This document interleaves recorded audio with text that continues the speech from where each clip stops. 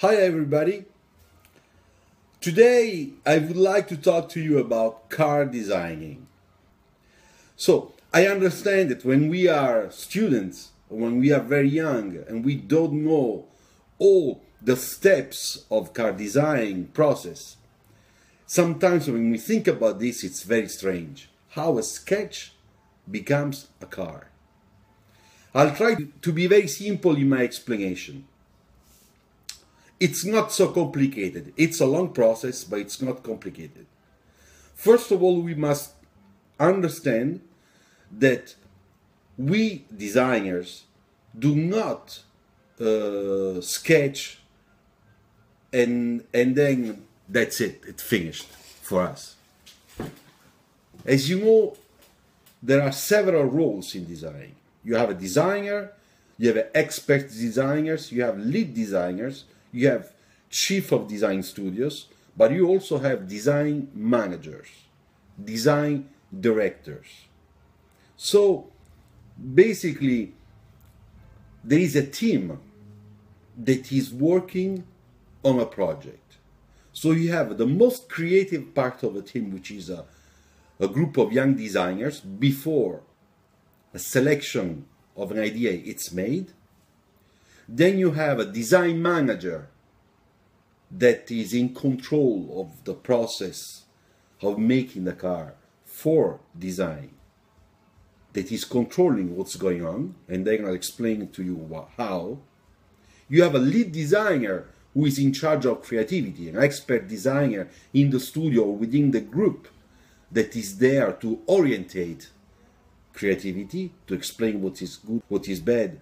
Basically, someone that has to design also, but it's there to make sure that the design philosophy of the company is very well respected, even improved.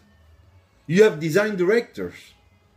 The design director of that project is the most important person in design organization for that project, that has to ensure when he goes to presentation with top management of that company that the ideas that his team are developing are correct, that he can sell them very well.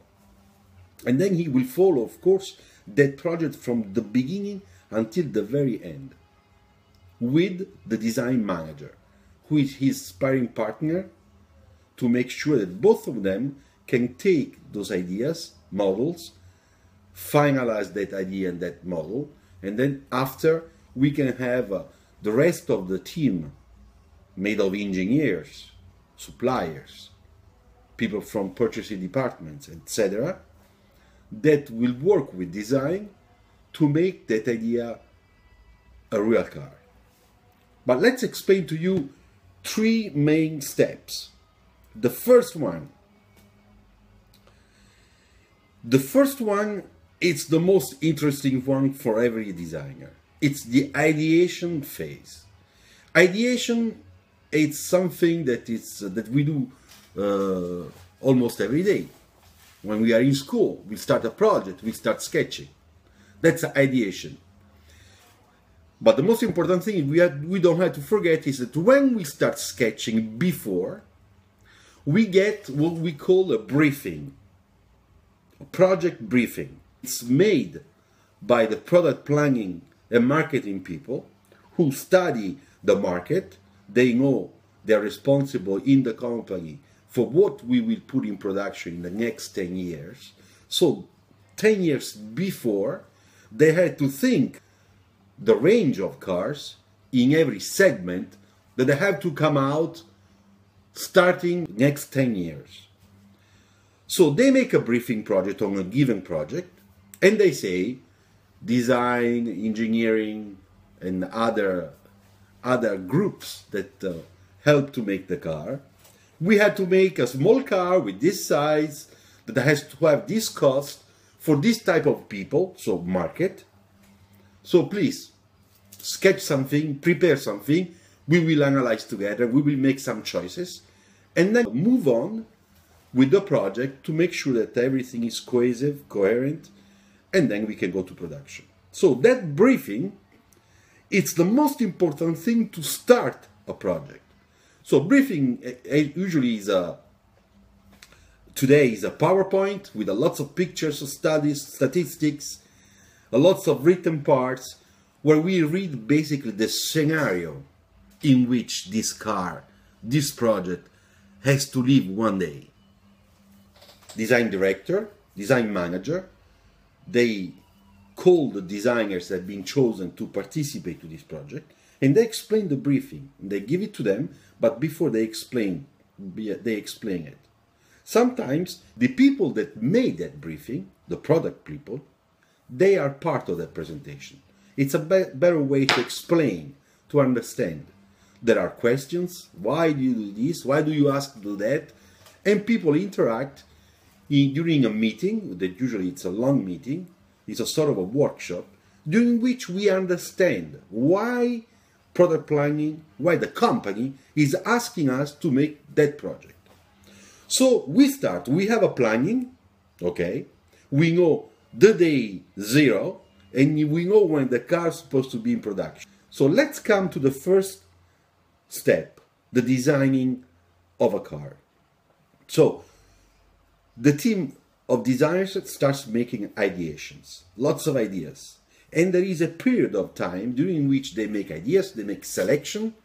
The selection is made, of course, with the director, design manager, the lead designer. The designers also understand that they made some ideas that are not so nice, but there are some others which are better. So they collect what is best at the end, and little by little, in a given time, we have 2, 3, 4 conceptual ideas that might become the good ones, between which there will be the good one to develop. So this is a phase where we'll just sketch. We do black and white sketch, color sketches, digital sketches, nice photoshops. We do whatever we have to do. Every designer participating, everything he can do or she can do to be the best between that group and make sure that her or his proposal will be chosen. In parallel with this part, there is the design manager that has to be the tie between ideation and design, but also the rest of the company. For example, the engineers. We don't work alone. It's impossible to make a car. There are a lot of people involved. So design is just one part of people involved.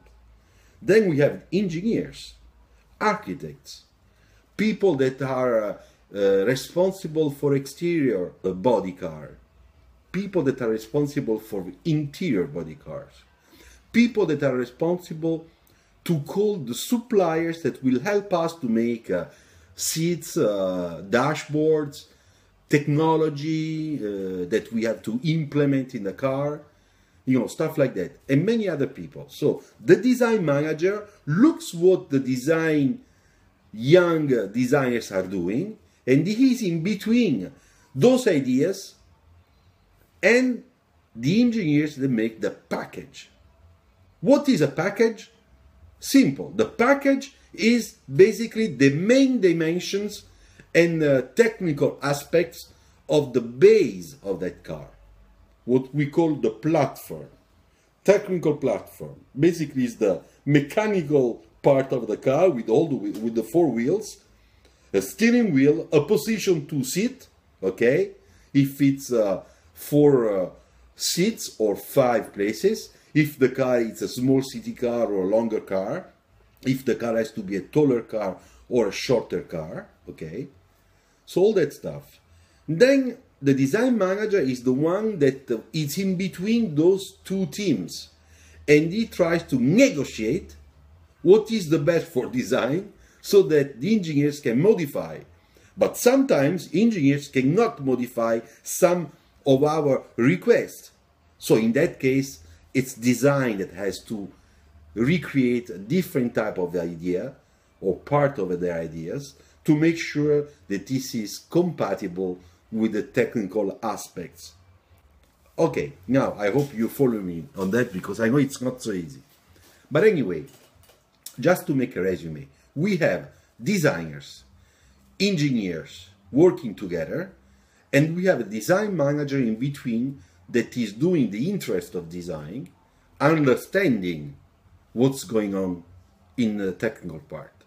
So once we finish this part where the package fits into our design proposals, and the design proposals fits into the package, so that the group of people agree, we come to the part number 2. We make a digital model. This means that we go into virtual reality, because today we have technologies.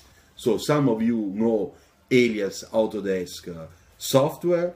Some people do this with CATIA, which is more a technical type of software. ISM Surf, which is another one, more technical. And then we have also Reno, which is a one that is used in some design schools. But let's talk about alias, which is the most common, and it's the one I know the best. We can make a virtual model, 3-dimensional model. Once we do that, we get to the third step, final step for this first part of a project. And this one is to make a model. So we go from the 3-dimensional virtual step to the real manual, real model. How do we do this? The digital part, it's given to a big machine, which is called the milling machine. We decide what type of material to use that will be milled, shaped by the machine. In general, we do a first one in white polystyrene, okay? So it's a very light model, not too expensive, but it's a very good way to see right away in a very short time a scale 1-to-1 model and judge proportions, lines. We can paint the windows with black paint. We leave generally the body in white, the white of the material. We have the wheels. Everything is respecting the package, and we start to watch it. And we say, hey, you know what? The car is not so bad. But look at the hood. It's gone too much like that. So we have the computer next to us, the people that work on the computer with the designer, and they decide, thanks to the model, how much we had to modify on the digital model, that aspect, and so on for the rest of the car. So once we go back to the digital model and we make that modification, we mill again another scale model, this time with a different type of material, apple wood, for example. So this makes sure that once the model has been milled, we can paint.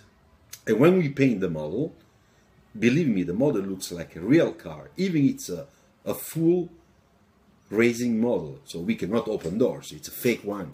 But the exterior, we can see everything.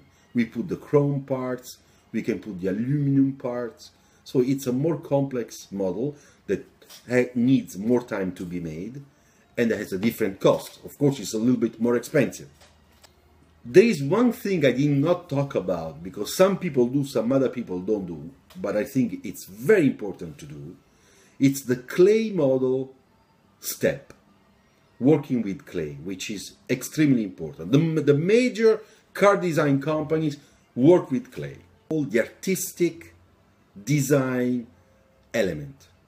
We can do everything by hand, sketching. We can transfer that on a digital model. That's okay. More or less, the two things, the 2D and the digital one, they look pretty much the same. The digital model is respecting the technical aspects, the package, as we said before, and this is great. But it's still missing the artistic part. So it's a little bit complicated to pretend that from the digital model we have also the artistic part. This is complicated. Some people arrive to do that, but believe me, it's a lot better to mill a clay, full clay model, so that we can work by hands. We can check some type of transitions on the surfaces. We can correct some lines. And then we do this by hand. Checking, of course, reflections, how they are displaying on the body. It is with clay that we apply and we get this type of emotions, visual emotions of the design expressed. So, I think that I've said it pretty much what I want to say today about designing car. I know that it's not exhaustive because there's a lot of other things to tell you, but I think that for young designers and young students going to design school, it was very nice to explain to you how is this first part of our design process. Okay? Thank you very much for your attention.